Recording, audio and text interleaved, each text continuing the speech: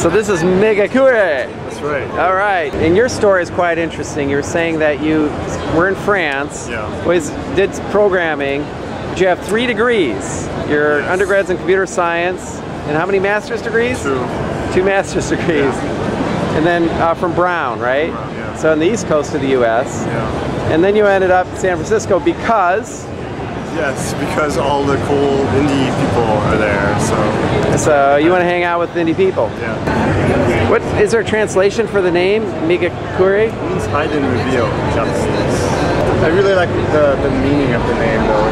It means, it's this technique in Japanese gardens where they hide parts of the garden behind other parts to make the garden feel larger, right? So you walk around the garden and there's this hill that's hiding parts of the garden, and so you're imagining what's behind the hill, and you're imagining the garden to be actually much larger than it actually is. Marc10bosch.com/Miegakure. Or just Google the name. Just Google the name, it'll be faster. All right. Thank you so much. Sure. Good luck.